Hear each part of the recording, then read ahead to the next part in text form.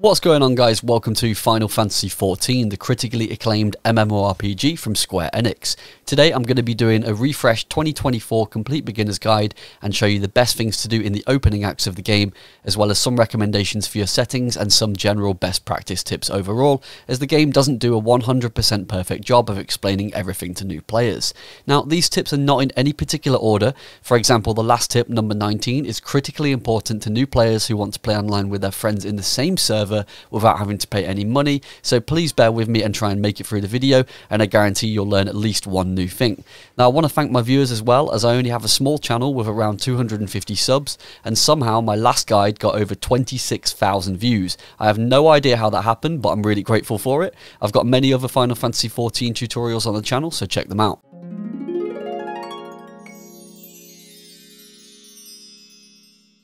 So what's new since my last beginner's guide video back in 2023? Well, quite a lot as it happens, so this guide has been made effectively to replace my older video and will include all of those previous tips and more. Now, to start off, we need to say a big welcome and hello to the entire Xbox community starting from March 21st, 2024 for its full official release after the successful recent beta period. Now, the game has been PlayStation, PC and Mac exclusive since its launch way back in 2013, with currently around 52 million active subscribers and 1 million daily active players. And finally, now the full release will be going ahead for Xbox on March 21st, making the overall community even bigger. I have been playing since 2014 and the game's always been active, as you can see behind me here, and I can't wait to go full crossplay with my friends over on Xbox. There's also never been a better time to play, as since my other video, the free trial of the game has now been expanded by an entire DLC expansion pack.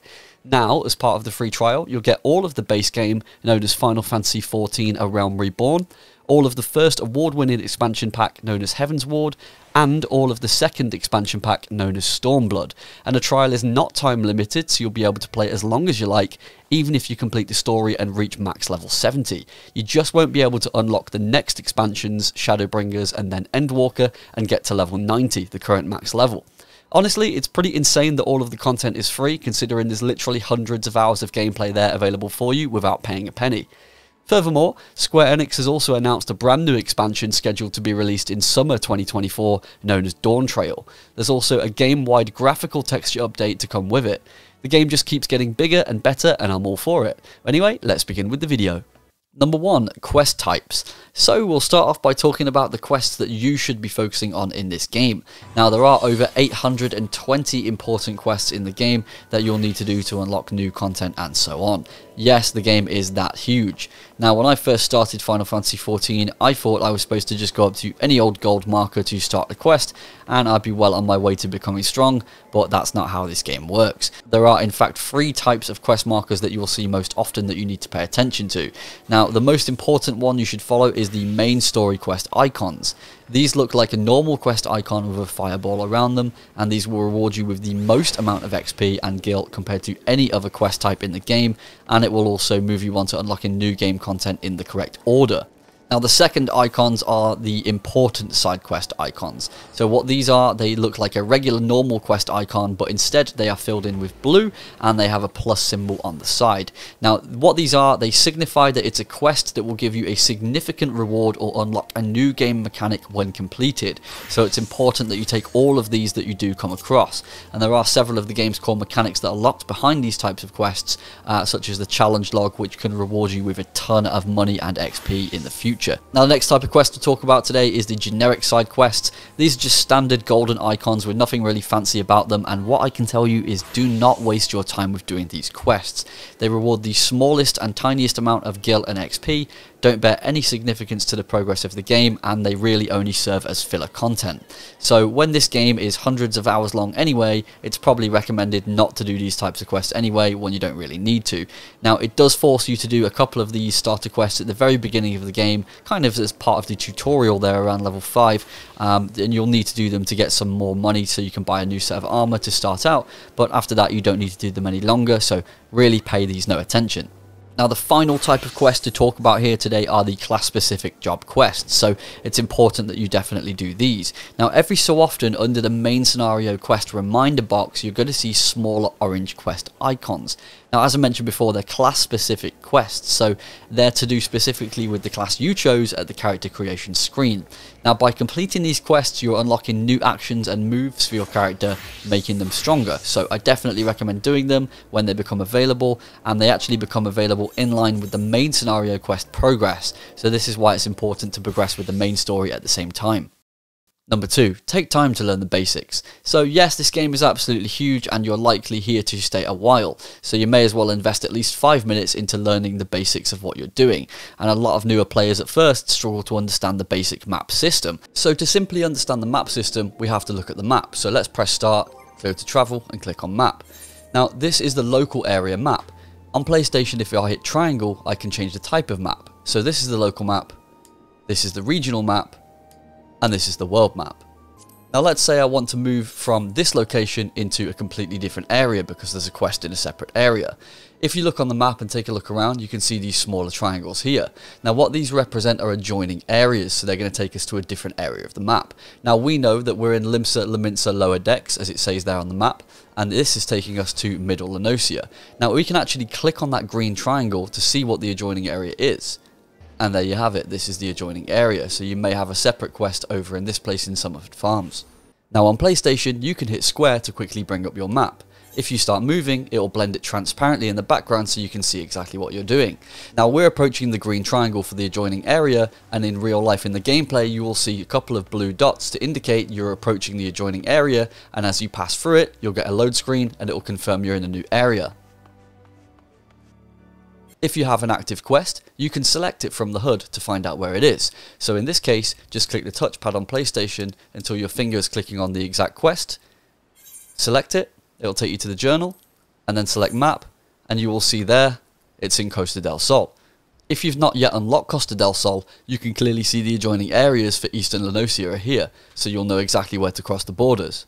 So it's actually really important at the start of the game as well to set up your hotbar the way you want it. You'll have this crossbar at the bottom of the screen, and at the beginning of the game it will most likely be empty, so it's up to you to set it up. So to set it up, hit the start button, go to actions and traits, and you will see here your class actions. Now these are all the moves that you will have that you'll be able to use as long as you're the right level. So it's definitely worth that you take a look at what your character can do and what level he unlocks them. It's also really important to have a look at the other options here as well, as there are a couple over in role, and it's really important to check out general, as your general commands here such as sprint and teleport are here, and also there's a really key one here called limit break, which is essential for when you're doing dungeons at level 15 and you need to know how to execute a large attack, defense or heal depending on what class you are. This is something that a lot of players overlook, and it's really important in the game. Number 3, don't worry too much about the starting areas. So you'll start this game in one of 3 starting areas depending on which class you chose. The areas are Lenosia, which will take you to the starting city Limsa Lominsa. You then have the Black Shroud, which takes you to the starting city New Gridania, and finally there is the Fanalan area, which takes you to the main city of Uldar. But at level 15, as part of the main story quest, the game takes you on a tour to all of the 3 cities anyway, allows you to tune to the Aetherytes for fast travel for each area. So within the first couple of hours of the game, it no longer matters which area you started in. Number 4, always attune to Aetherytes and shards. Now, I can't tell you how many players visit the new game city areas at level 15 and forget to tune to the Aetherytes. Now, if you do this, you won't be able to fast travel back to that location, and it is a pain in the ass. So make sure you absolutely do attune to every crystal that you see in this game. Now, when that is completed, you want to do a walk around the entire area and attune yourself to the smaller shards that you see, as that will allow internal free fast travel in that area. Number 5, HUD Customization. So the amount of customization you can do on the HUD in this game is crazy. You can pretty much change the layout of everything, change its size, and move anything to the opposite side of the screen. When I first started Final Fantasy XIV, a couple of my things were overlapping each other, and I really wanted to fix it. So you can do that pretty easily. So to do this, we just hit the start button, scroll over to System, and go to HUD Layout. Now we can see here on the drop down for current UI element, we can choose any of the things on the screen. So let's find the duty list. Now we can just move it down and out the way. We can even hide it if we want to. Change the size. And make sure it's in the right place, and just click save when you're done. Now, another thing that's really frustrating and doesn't really get explained to anyone in this game is the inventory dot display. Now, down in the bottom right corner, you can see a whole bunch of dots with no real explanation or meaning as to what they are, but what that actually is a visual representation of your inventory slots. So if we hit start, go to inventory, you can clearly see it accurately reflects my first page of the inventory. All the other pages are blank, so that's why they're just grayed out dots. Again, we don't need this, so to get rid of it, just hit start, scroll over to system and go into character configuration, go to UI settings, move over to the HUD and uncheck display inventory grid. Make sure you apply that and close it out. Number 6, making weapon and armor gear sets. So another thing I feel the game doesn't really explain very well is your character's gear and how to make gear sets. So you will likely at some point want to take on a different role in the game and have a way to be able to quickly switch between the roles, kind of without having to equip and unequip every single piece of armor and weaponry. So thankfully there is a way to quickly do that. So as you can see here, I am a summoner class. Maybe I want to switch over to another class.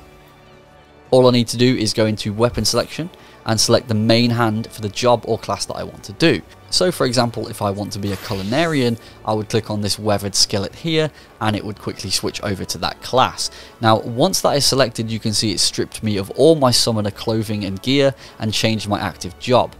If I want to register the culinarian now as an active gear set, I'll simply need to click on gear set list and move up into the corner onto the plus symbol.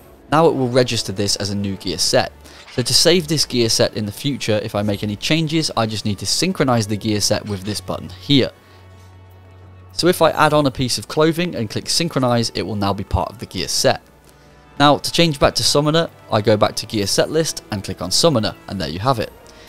Another cool thing about this menu is the game automatically knows which piece of armor will be best for your character. So if I remove my body piece here and click on recommended gear, the game will automatically figure out the best piece of body armor in my inventory and I get the choice to equip it for me here. Now once this is done, I just need to resync it to the gear set and I'm good to go. Number 7, item levels. So in this game, when you're looking at a piece of armor, you can see 2 different levels associated with every piece of armor, and it can be a little bit confusing.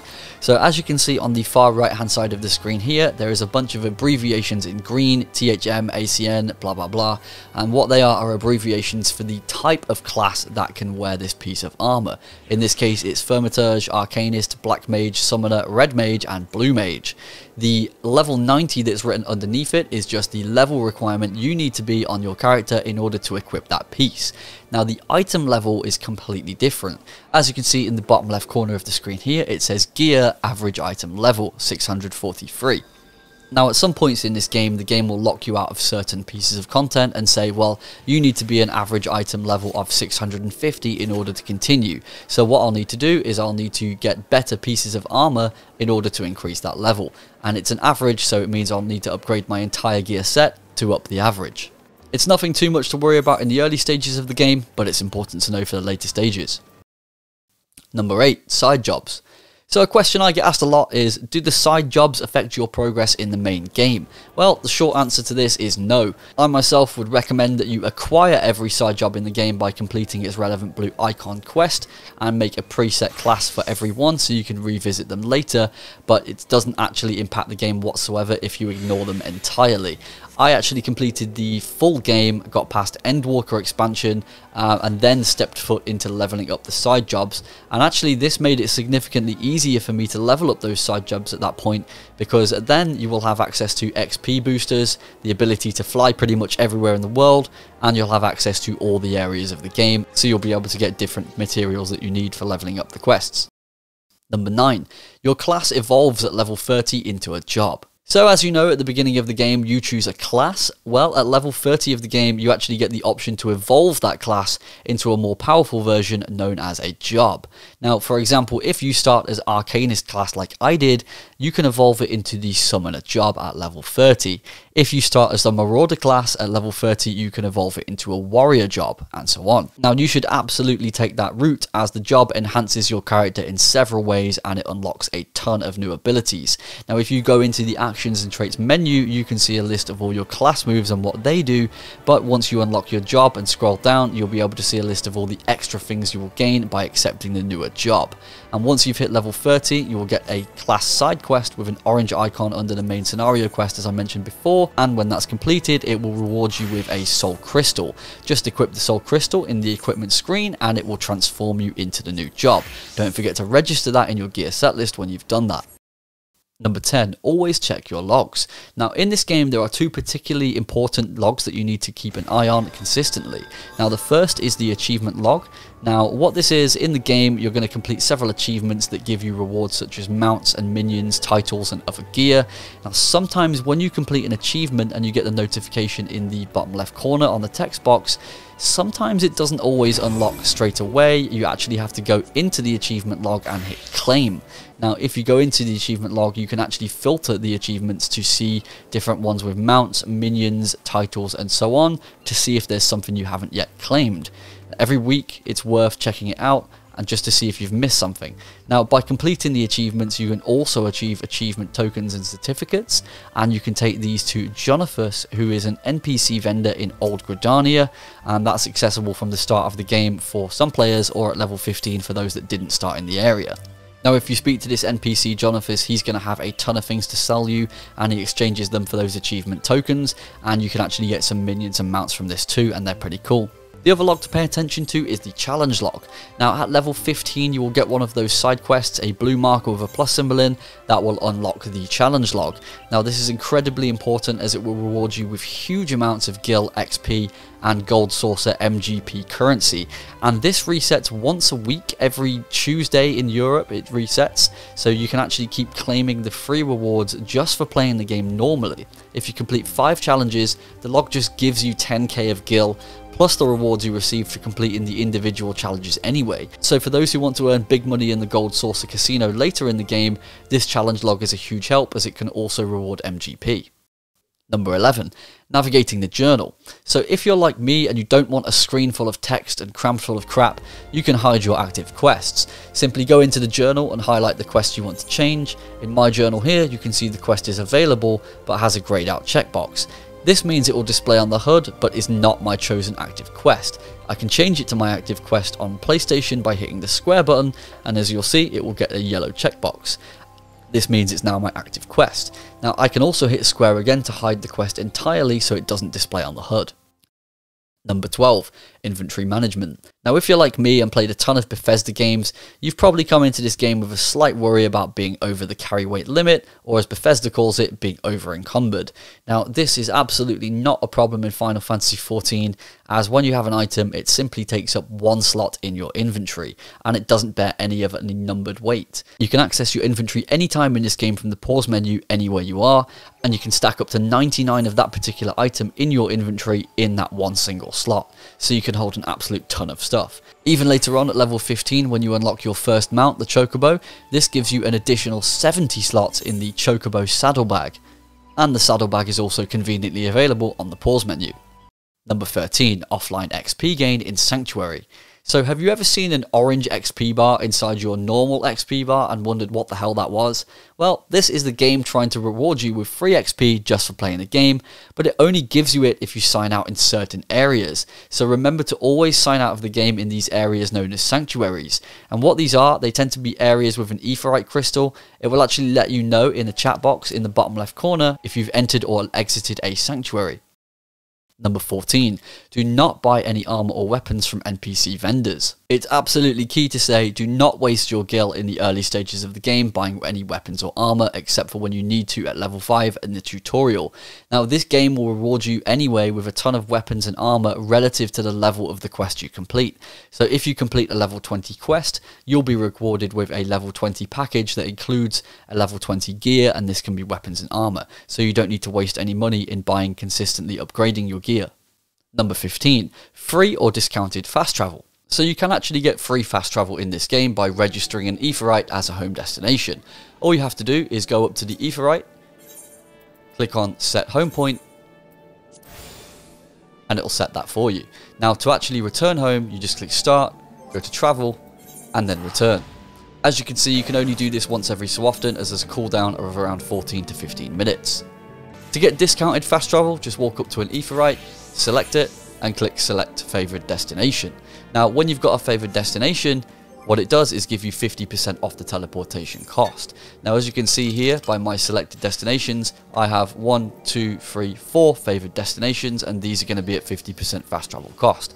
Now, the reason you can see a fifth one here at the top at Lenosia is because if you have a PlayStation Plus subscription, you're able to get a fifth one for free fast travel completely. So that is essentially a second home point. Number 16, make use of the Marketboard. So if you do have the full version of the game, you will be able to access the Marketboard. Unfortunately, it's not available on the trial. If you have a ton of spare gil available and you consider yourself rich and you want to get a new mount for a cheap cost, look no further. If you do a search for registerable miscellaneous items, you can find a ton of mounts in here.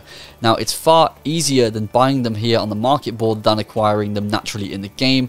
For example, the flying chair mount is actually acquired by getting an alchemist class all the way to level 80 and then crafting it. Or you can just buy it here for around 36k on the Marketboard. So it's super useful if you're leveling up your side jobs as well, because you can just buy all your materials here, also quite cheap. Number 17, use the Final Fantasy XIV Wiki. So I'll add the link in the description for this one, but I can't stress enough how useful this guide is if you're having trouble doing anything at all in the game. There are plenty of times where I couldn't find a quest start location, or I just lost my place on what I was doing due to taking a break and returning to the game, and this wiki guide helps you along with that. I mainly used it to see how far along I was for a main story arc, or to see how much there was left of a certain expansion until I could reach the next one. Number 18, look at the chat box for help.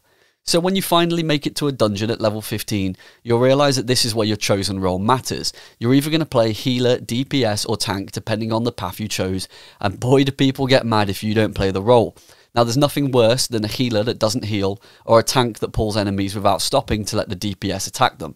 Now, my advice is to check the chat box in the corner of the screen to see if anyone's there asking for help, or maybe someone's giving you advice if you're repeatedly dying. And people on PC also set up some pretty hilarious macros for the chat, so healers will automatically say things like sexual healing when they're resurrecting you. Number 19, pick your world carefully. So ideally, you want to pick the same world and data center that your friends are playing on.